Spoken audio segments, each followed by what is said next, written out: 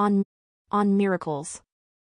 Miracle, a phenomenon defying what's natural. For many reasons, many people take an automatic position of denying even the possibility of miracles.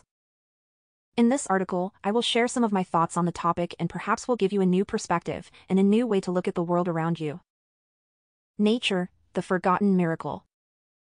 The definition of nature and miracle are intertwined and have a very close relation, and oftentimes they are viewed as opposites.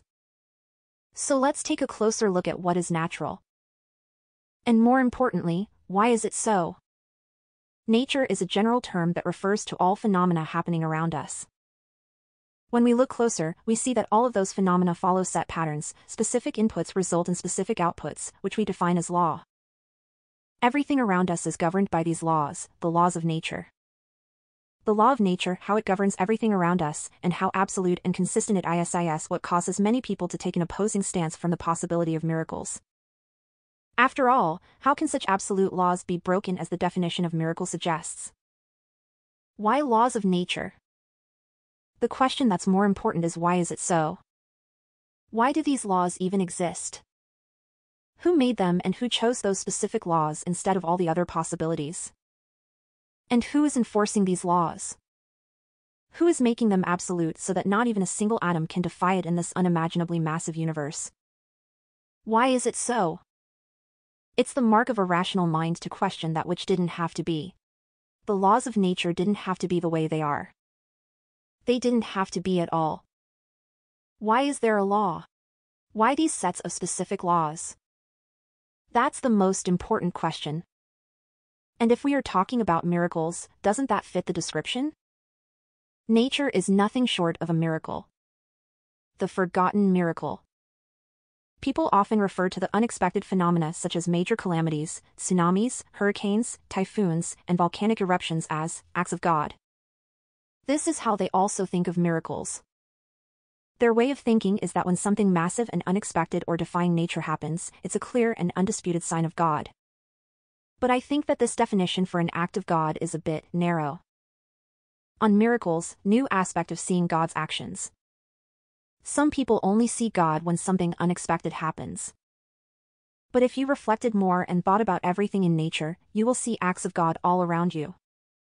You will see it in the gentle breeze moving the leaves of a tree or tingling the grass. You will see it in your sitting on your chair drinking your hot drink and enjoying it. Also, you will see it in water flowing. You will see it in how mountains were formed and how the sky rains. You will see it in everything around you. The more you think of nature, the more you will recognize the magnificence standing behind it and making it as it is.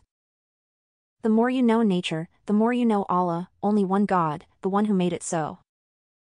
Thus, those who raise an eyebrow when they hear the major calamities called acts of God only do so because they have never looked at the full picture before.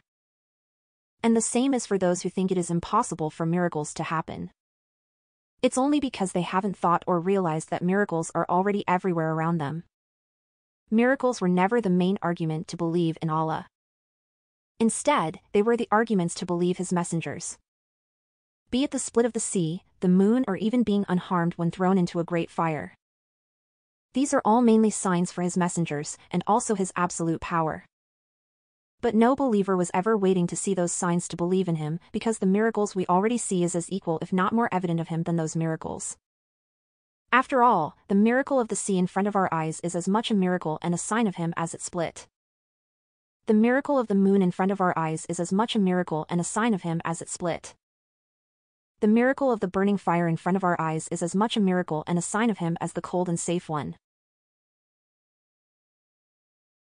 Miracle of our own birth and life is as much of a miracle and a sign of Him as it is the second one. In short, those who ignorantly deny God rarely come to realize that a universe without God is a universe without law. Relation between God and nature. God and nature are not opposite sides to choose from. He made nature and He is holding it. Everything in it is ultimately from Him. God is a natural conclusion from nature, not in contradiction with it. And as they are His laws, by His will, He can change them as He wills. What is there to frown about when it comes to miracles? The one who made nature, the forgotten miracle, can change it into any other as He wills. Value of testimony. Moreover, testimony is one of the three basic tools we use to acquire knowledge. Together with the senses and rationality, testimony comes to tie up all the individual human knowledge together into one greater unit. Testimony is the ability to pass on knowledge from one person to the other, making it the widest door for knowledge. With that, the room for errors and mistakes is also wide, but this simply means we need to put more effort into filtering the correct from the incorrect. Acquiring knowledge via testimony is essential and indispensable to any human being. Some even say that 8,090% of anything we know is based on testimony. No one can really deny testimony as a means to acquire knowledge. No one can live relying only on his individual knowledge alone. It is simply unfathomable. And as we can differentiate between the correct and incorrect and separate them, there is no need to even think of denying testimonial evidence. All we need to do is simply, properly check and verify. Relation between testimony and miracles. Essentially anything related to history can only be acquired via testimony. Our senses are simply too limited, they can't see everything that happened everywhere all the time. But other people see it and they can pass it on to us. Anything that happened before 100 years ago, a day ago or even an hour ago, you can know it via testimony. And as miracles are essentially an observed phenomenon, not all can observe them. However, all can know them via the same means as we know everything else. Moreover, it's known that not all testimonies are accurate. The solution to this problem is simple. Validation and verification of the individual testimonial evidence to make sure that it's free of any intentional, dishonest, or unintentional, accidental errors. After this, it becomes meaningless to dismiss it just on the fact that it's a testimony. After all, the majority of our human knowledge is based on testimonies. And there is no sense in measuring probabilities in this matter. You can't really measure a probability of a testimony being true or false, and you can't measure the probability of miracles' occurrence. The latter is based on the cause for its occurrence, which has nothing to do with probability. Instead, it depends on the will of the maker of nature. And the first is simply being lazy on the job of verification for the testimony. Testimony tool in Islam. We simply need to put some effort into differentiating between the correct testimonies from the incorrect ones. And no one put more effort into that area more than Muslims did. Make sure to check and read about the whole science made by Muslim scholars centuries ago just for this single matter. All to build their faith on solid grounds, as the value of truth is of the highest importance to a Muslim. Conclusion. To conclude, rationally, miracles are possible. And if we took a step back and actually looked at nature itself, we will realize that it's a miracle of its own. The one who made it so can easily change it. Of course, this doesn't mean that it is arbitrary and anyone who claims it is right. It is dependent on its cause, the will of the lawmaker. And verifying testimonies, when done properly, can be a very good filter to weed out all the lies and delusions, so that we are only left with the truth.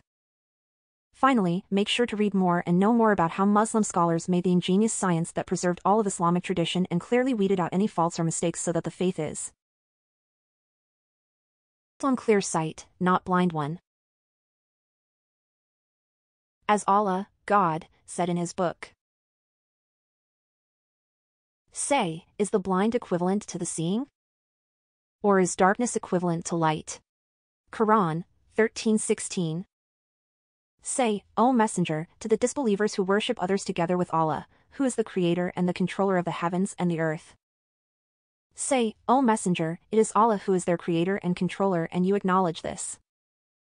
Say, O Messenger, to them, have you taken for yourselves protectors other than Allah who are themselves helpless?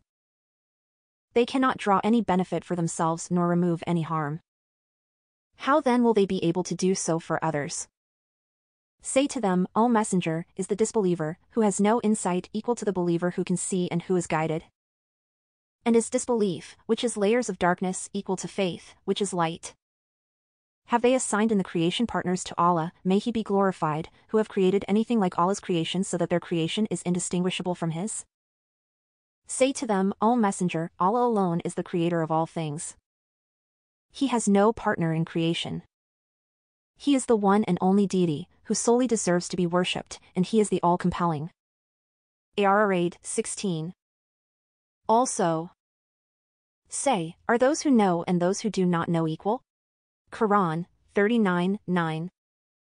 Is one who is obedient to Allah, spending the time at night in prostration to his Lord and standing for him, fearing the punishment of the afterlife and hoping in the mercy of his Lord better, or that disbeliever who worships Allah in hardship but disbelieves in him in ease and ascribes partners with him?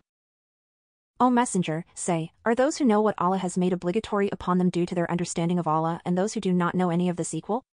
Only people of sound intelligence recognize the difference between the two. AZ Zumar 9. Now, what does the article add to you? Share your thoughts with our team.